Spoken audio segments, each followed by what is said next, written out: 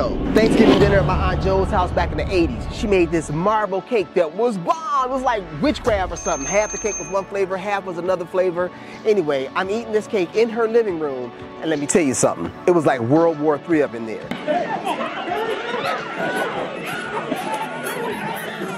In some places, you just cannot break the rules.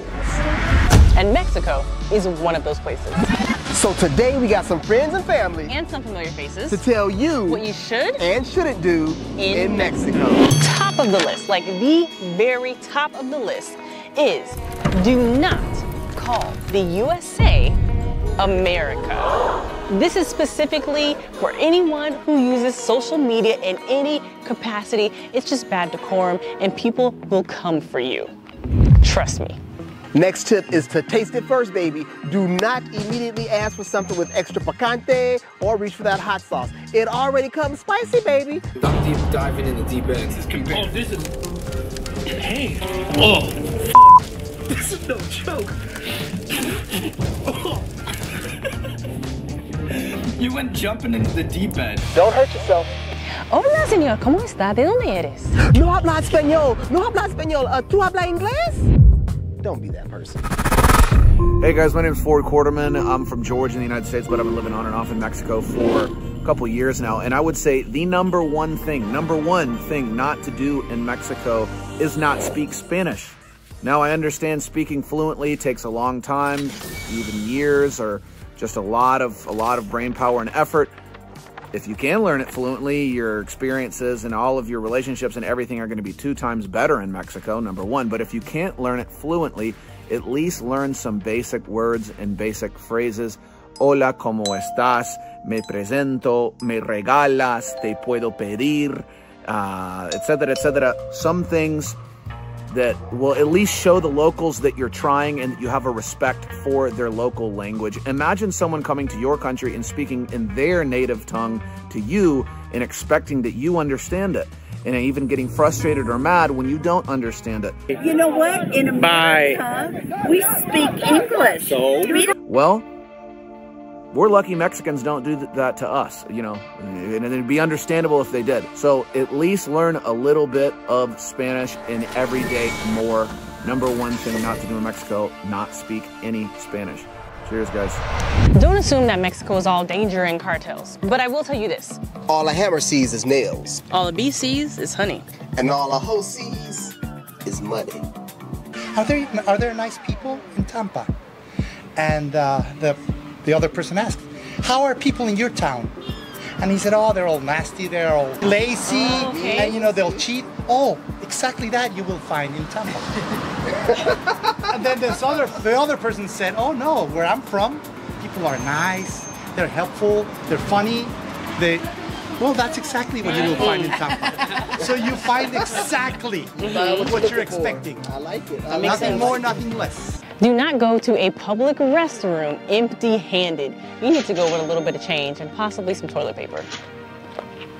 Here's a really good one, guys. Do not slam mezcal. You don't have to drink it, you know, like tequila, a shot. We have to taste a little, like kiss it, in order to figure out the flavor of each of agave plants. You're disrespecting the culture. Don't slam it, baby. Kiss it. This is agave tobaciche. Gracias. Cameraman, get the drink too. Okay, salud. Drink sip by sip. It's important to drink sip by sip. Is your family Zapopan? Yeah. Okay, so you say yeah, it's Gisbel. Okay, cheers and sip, drink by. Do not slam mezcal. You're disrespecting the culture. Don't slam it, baby. Kiss it. Look, penetrating the culture of Tlacochahuaya and Oaxaca would not have been possible without learning the language. Now, if you have challenged yourself to learn a different language for whatever reason, trying to penetrate the culture, move to a new country, got a new job, consider LingoPie. LingoPie is the world's first language learning platform that uses TV shows and movies to teach new languages. And it is our #1 language learning tool. We've been rocking with this thing for a couple of years now and love it, sincerely. It has held us down through Brazil. Oh yeah. Woo! And it is really helping us to polish our Spanish-speaking skills here and dive deeper into the culture of Mexico. Like, we already enjoy de-stressing by watching TV, watching shows and movies on Netflix. And it's what's almost really an addiction.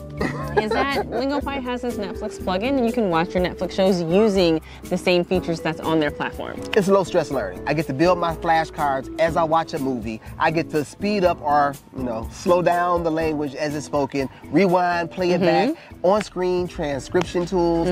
It's just easy to use. I mean, I like that there's interactive subtitles. You can practice your pronunciation with their Say It feature.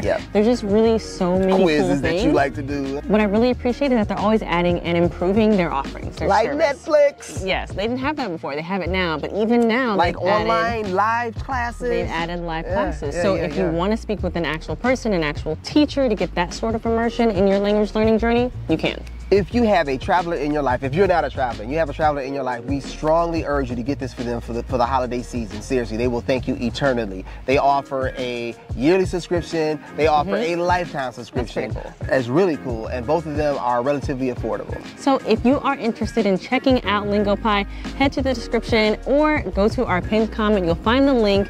Sign up, check it out for yourself, and get a 7-day free trial. It's widely known that a lot of people do come to Mexico because of its lower cost of living and because of its affordability. But this familiar face gives a really good tip on handling negotiations in Mexico. Hey, Maddie from MaddieGold here. My advice for what not to do in Mexico is immediately jump to haggling or negotiating the price with vendors. I'm guilty of doing this when I first got to Mexico because I thought it was just customary to do so, when in actuality vendors are just marking their products up enough to make a profit most of the time. This could be a little different in touristy areas like, say, Cancun or Puerto Vallarta, where the prices are a little bit higher because of that tourism, but in general, don't do the haggling. If you want to do something, look at the product that you're interested in, ask for the price, and if you're not feeling it or you're not sure, just walk away. Sometimes the vendor will lower the price and essentially negotiate against themselves. Another thing you could do if you feel like it's a little bit elevated on the price or you just don't know is ask a couple different vendors in the area to get a gauge and then go ahead and buy the product with the best price. Good luck out there. Some facts of life is some people are out here praying for your demise. And there's a certain way you need to be moving out here in Mexico. In fact, here's somebody to tell you about watching your six in Mexico. Don't take anything for granted. People are nice, but always be aware of your surroundings and always be aware that because there are some underbelly things going on, sometimes people will talk to you because they're trying to figure out things about you. So don't be so gullible and tell everybody everything about you. Take everything with discernment and you will have a good time. Do not move to Mexico for the peace and quiet. Mexico is a place of passion, expression, fiestas and celebrations, and you're really going to get a lot of that and appreciate it in Mexico. While you're enjoying the fiesta, the beaches, the parties, the celebration, the mezcal, the tequila, one thing you need to know is public drunkenness is not accepted here, nor is it tolerated. Look, the police are itching to give you a ticket if you're drinking on the street, so do not drink your drink on the street. Don't be impatient. Don't forget to tip. Don't drive on an untold road at night. And don't be a fool.